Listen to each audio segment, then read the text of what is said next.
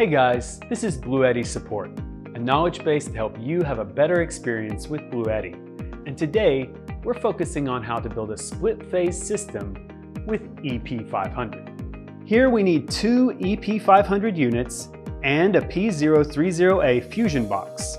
And you can buy all these from our website.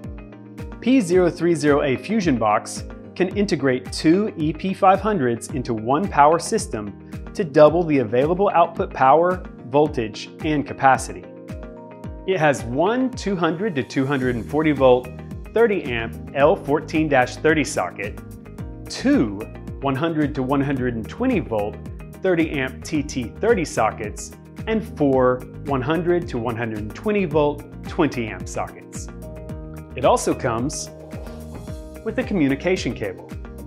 Use this communication cable to connect two EP500 units together. Plug in and twist to lock firmly. Now we connect P030A fusion box with two EP500 units. Please note here, disconnect the AC charging cable when connecting and make sure L1, L2, and N are in the correct order. Set both EP500s to split phase mode. Tap the settings, next, and change the single phase to split phase. Choose this one as the master unit. Repeat the above steps to set the other and make it the slave unit. Here's a hint that two masters or two slaves are not feasible. Activate the system by enabling the AC output on the master unit. The LED indicators light up when we complete the system successfully. Let's test it with a dryer.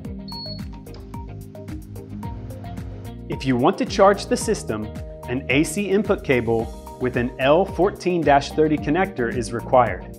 Plug the cable into the AC input ports and twist to lock.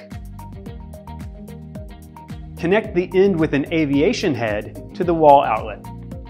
Now we have a split-phase system to run all your high-voltage appliances. That's all for today. Please follow us for more videos and let me know if you have any questions or ideas. Thanks for watching, and I'll see you next time.